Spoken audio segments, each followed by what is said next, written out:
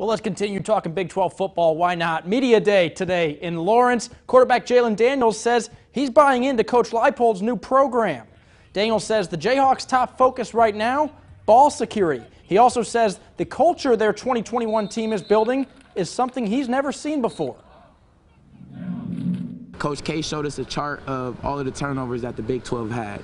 And last season, we had the most turnovers. So number one on our chart right now as an offense is ball security.